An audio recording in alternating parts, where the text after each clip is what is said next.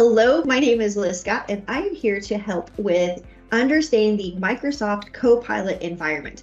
This has now been released to smaller businesses, which fits our world. I am a Microsoft 365 user, and we have now enabled Copilot, and I want to show you what we can do. So as an accountant, what I'm going to be creating is a meeting agenda in order to share with my client via a Teams invite to this meeting, and then we're going to review the financial statements from QuickBooks Online, and I'm going to show you how we can use Copilot throughout the way to create that agenda, to create the summary of what we have discussed during our meeting, and then create a follow-up email in order to put in some action items. So let me share my screen, and you are going to see Copilot in action. So I'm here inside of my SharePoint environment, and I'm going to go ahead and create a new Word doc. And inside this Word doc, I want to utilize Copilot in order to drop in what my ask of Copilot is. So I want Copilot to create a meeting agenda for Rock Castle Construction. I want to include our meeting time, date, and location. And then we're going to be reviewing last month's financial statements via QuickBooks Online, and we're going to be looking at expenses to increase profitability. So where can we cut cost, and then create follow-up action items for post-meeting.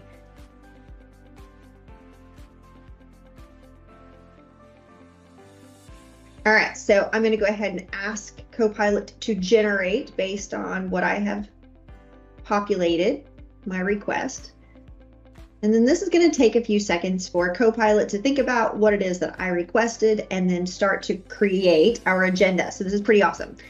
So it went ahead and created a title, meeting agenda for Rock Castle Construction. I've got my date and time, and then it's going to be via Teams. And then we're going to review last month's financial statements, discuss the income and expenses of the company, analyze the profit margin and cash flow. Cool.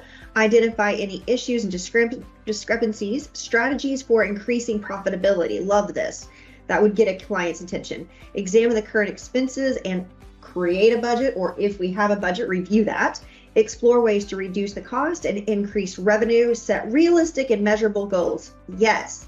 And then any follow-up action items. So assign tasks and deadlines to each team member, agree the next meeting date and time, and summarize the main points of the outcomes of this meeting. I could say regenerate it if I wanted to, and I could even trash it completely, or I could even say regenerate by putting in some new details if I wanted to add in anything, or in this case, I'm gonna say keep it. So this is gonna be the meeting agenda that I am going to send out to my client in our Teams meeting, so that way they know what is coming up, what are we going to talk about.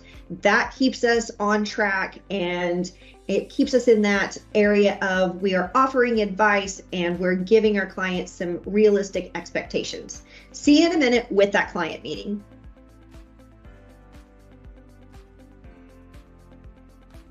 Well, hi, Sarah. I'm so glad that you're joining me. Did you get the meeting agenda that was sent over for today?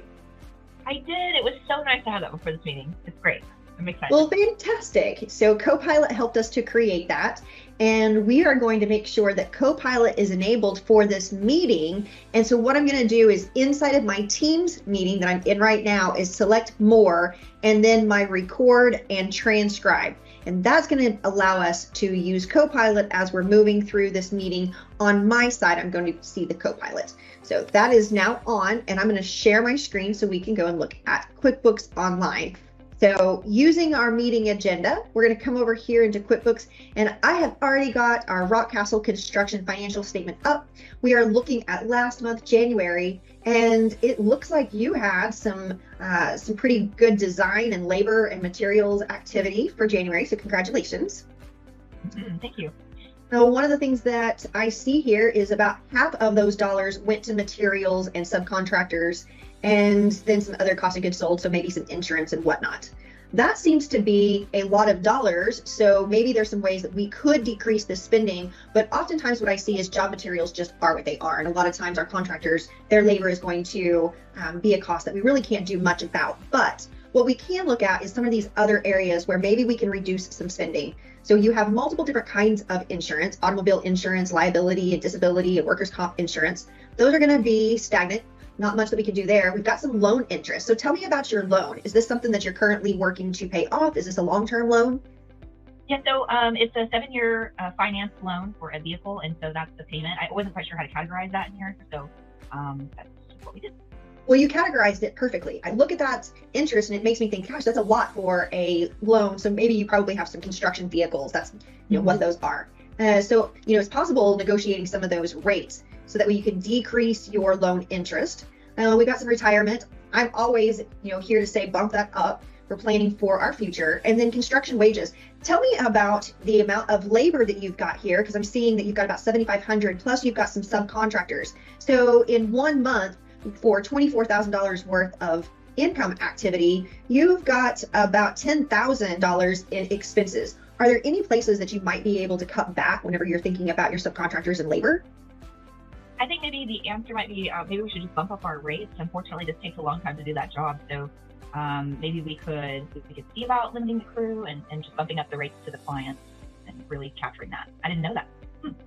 So one of the things that we could do is we could look at the different types of construction income, and that would help us to be able to determine if we've got some labor income and we know that we've got some labor expenses. Maybe this would be an area that, like you said, you could bump up your profitability by increasing your invoicing on these types of jobs.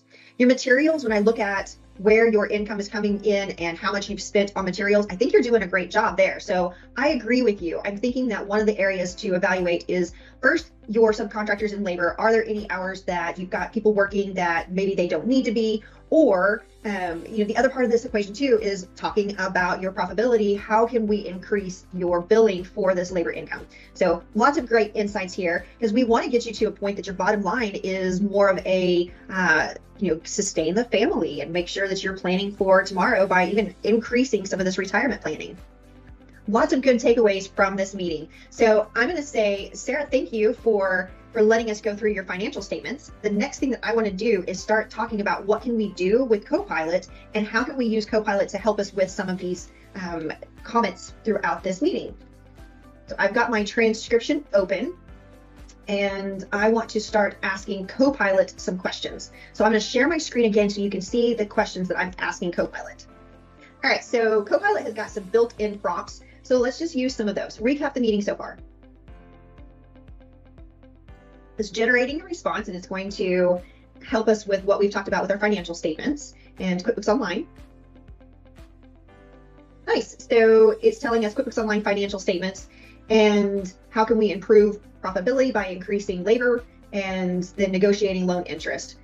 There's some good things there. Let's see. What are some action items that we could take away from this meeting? Evaluate subcontractor and labor cost. I love that. That's a really good summary. Increase billing for labor income. So the other thing that I'm seeing here is that it is putting in parentheses who is going to be the person in charge of that activity. Loan interest, that's going to of course be Sarah, the business owner, because she would be the one going to the bank. And then let's see, any of these other prompts. So we could put in the main topics that we talked about, generate meeting notes. But I think that what I want to do is I want to put in here, create a follow-up meeting agenda based on today's conversation. All right, let's see what it creates here, because this would be something that we could follow up and we could send to Sarah, our client, for our next action items.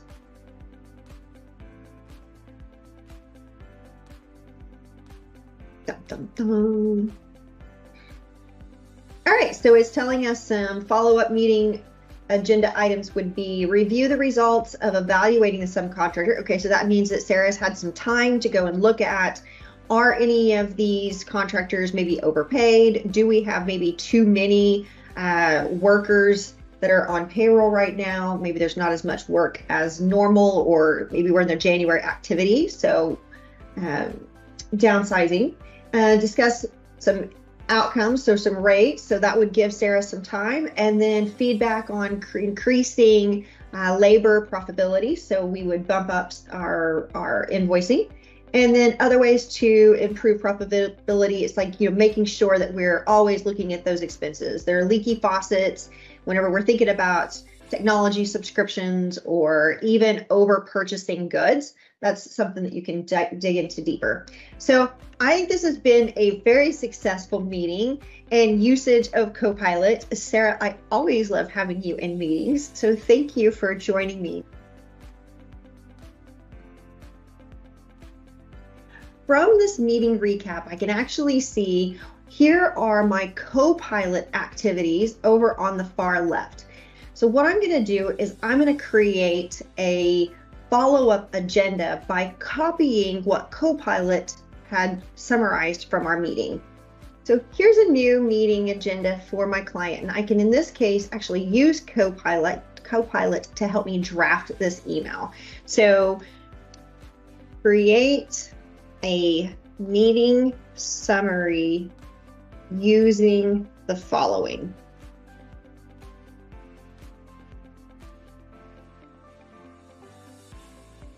All right, so based off of the information that Copilot fed to me before, I'm now going to say, here is a summary that's drafted by Copilot. Let's look at it to see what we think. I hope this email finds you well. I wanted to summarize our meeting and the action items as we discussed.